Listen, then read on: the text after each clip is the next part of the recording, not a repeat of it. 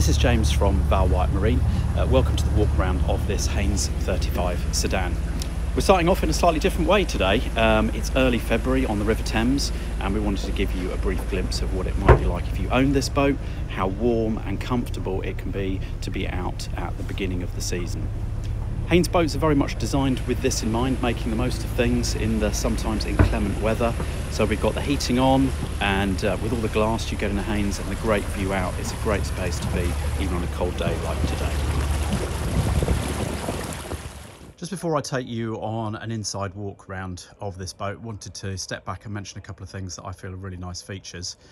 This boat, when built new, was fitted with the extended side rails that go right round. So normally on a sedan boat they'll probably end about here somewhere, but you have got this extra length that goes all the way along. So if you're moving around, walking around deck, you can walk around, feel really protected, either go in through that side door, which I think is another great feature, or come all the way to the here with protection. And then you can see straight away you've also got handrails straight away on both sides, and then down as you go into the aft cockpit. So it's a very secure boat, and the side decks are wide as well, so you do feel very safe as you walk around the whole deck. Before we step on board, just wanted to mention safety a moment there with the handrails, but just mention about boarding and how easy the access is here as well. We have got the boat moored away a little bit here, just because there's been some boat movements on the river today. We don't want it too close, but obviously if you were moored, you'd be right up close here. It's very easy access. You're all on the same height. Just step onto that swim platform and then through the transom door into the aft cockpit, which I'll do now. Another feature which is great, your canopies come down to this point here when they're on, and in a normal way you might lose the handrail there. This boat's been fitted with the transom handrail, so as you move around, even if the canopies are on the boat, you've got somewhere to hang on to. Is a good thing to have. So very much a conventional Haines aft cockpit here. You've got seating all the way round. There is the ability to move the saloon table, which is freestanding on a high-low. So if it was a lovely sunny day, I think you'd probably move that out here, and then you've got that as a dining area as well, or somewhere to sit and have a drink. Nice extra this boat's had added.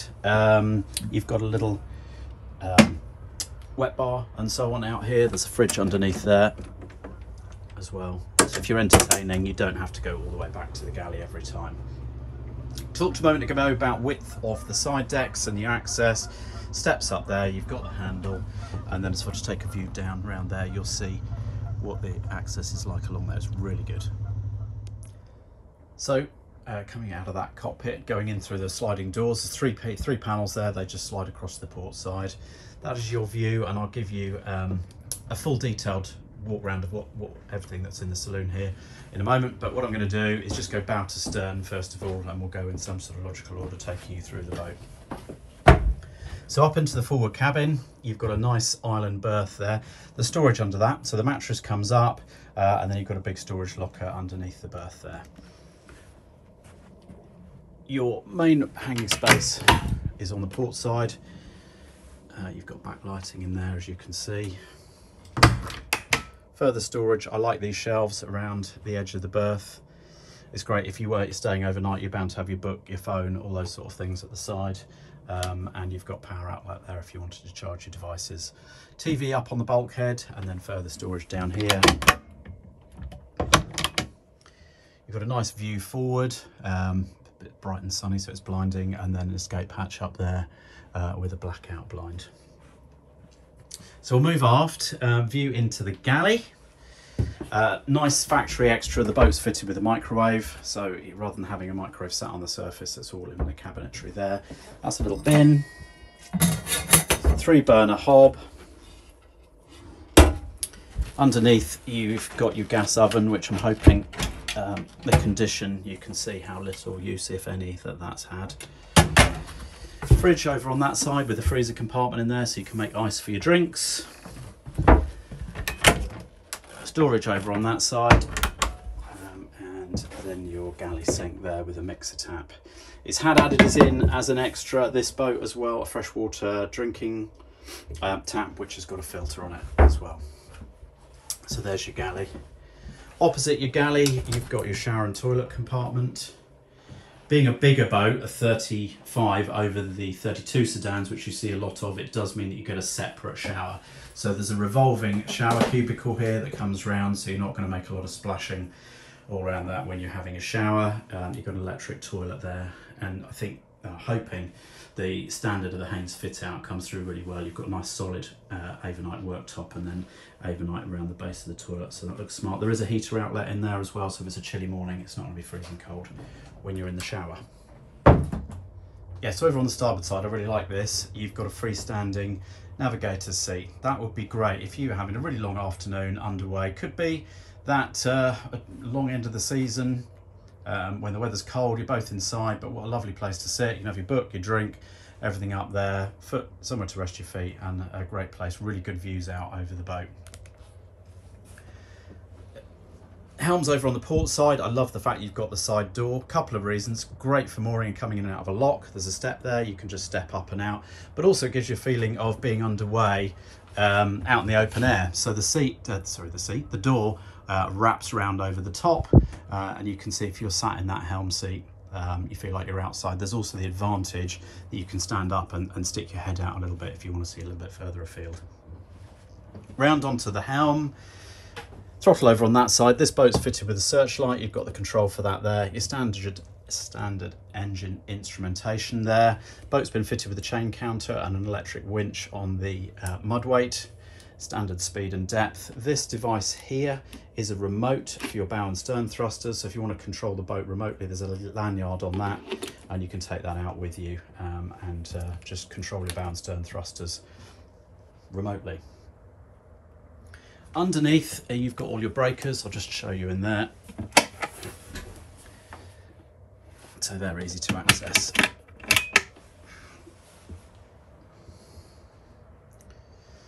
So coming round,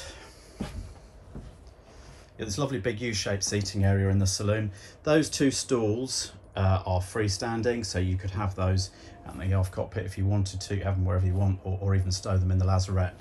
But that makes a nice social eating area. Tables on a high-low, so that goes up and down, and then that centre seat base over on that side pulls forward, and then that would create your occasional berth up here as well, so loads of space. It's a beamy boat. I hope it comes across in the video. It does, while I'm in here, it does feel like a really big, spacious, open plan area. Port side, you've got this seat that pulls out, so you can pull that out and have that across the table as well if you wanted to. On this side, you've got a great place for your TV to stand. You've got TV aerial, you've got PowerPoint, and then that obviously faces the seating area, and then storage underneath. It looks like there's a spare impeller there, and the stereo for the boat is just tucked up under there as well. Just so that you can see that configuration, I have moved that freestanding seat, just pulled it out, so it's so easy, just to give you an idea of how that area could work. You see there's loads of seating there for a nice big drinks or dinner. And stepping back, taking an overall look, one of the signature elements of these Haines sedan boats is how light they are, how much glass there is, and if you're on board and you're having to stay inside because it's the end of the season or beginning of the season, the weather's a bit cold, you've got your heating on, you don't feel shut in and down below as you can in some boats. You've got all this glass, which gives you a great view out. Won't leave the engine running for long, but just a quick opportunity. I've run her up. Just to confirm the hours there, which are on our listing. Make sure you can see that you've got the oil pressure there. I've literally just started her, so she's cold. But that's an overall view, because it's quite a nice, quiet engine. So following on from the engine, it's a good moment for me to get the floor up. The engine access on this boat is very easy because she's uncarpeted. There's just those two panels there, very straightforward, and tons of space for engineers to get around there. Nice clean build. You can see your weed filter is over on that side. Very, very easy access just from that forward floor panel there. So all Haines boats are very much made with longer journeys and longer periods aboard in mind. So storage is going to be important. You could be away for a 2-week holiday. Very cleverly, because your engine's forward back under the saloon floor, as we saw, you've got that lazarette hatch there.